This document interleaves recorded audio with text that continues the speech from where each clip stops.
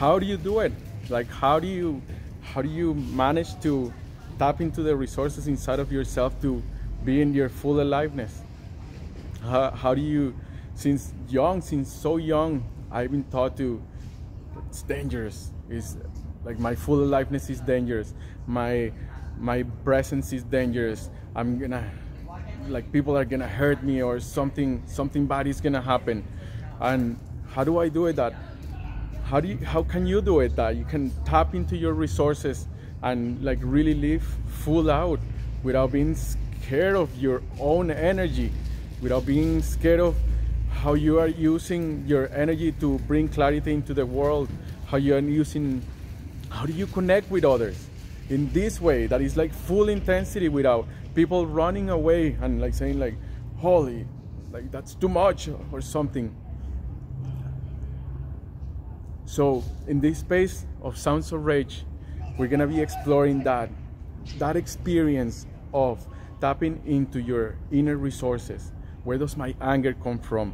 Where does it feel in my body? What does it sound like?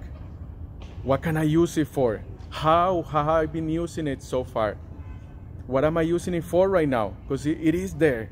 That anger is there, and that was my experience. That it is already there. It's an energy that is part of the human experience, is part of life. It's present there. It's one of our 4 main core feelings. And how are you using it? And what are you using it for? So the purpose of this conversation and this work talk is that we're going to be going into how can we use this force to create the things that you want to create in the world. How do you create what you want to create? What do you come here for? What is your purpose of being alive? What do you want to say yes to? How do you say yes in a way that you're a full yes? How do you make a commitment? How do you say no in a way that is a full no?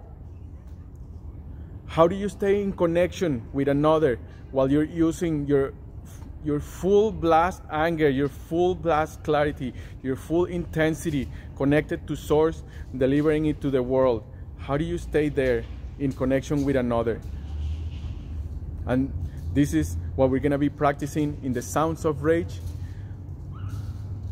because this practice has brought so much aliveness to my life. It has changed my life. It has changed the quality of my relation with the world. It has changed the way I relate with my partner, the way I relate with people, and the way I relate with myself. Where before, I was completely unaware of all of this energy that I had. Oblivious. I had no clarity about it. I had no sense of what was about it. I thought it was wrong. I thought it was dangerous. I thought it was unwanted. I don't want this clarity because it hurts others. People run away from me when I bring this clarity to the space. So how do I bring and share this goal with you? This is the Sounds of Rage space, and I invite you to come to this space to explore that force and that energy inside of you, so that you can bring your purpose, so that you can be in your purpose, so that you can live your life full out. So thank you for watching, and we'll see you soon.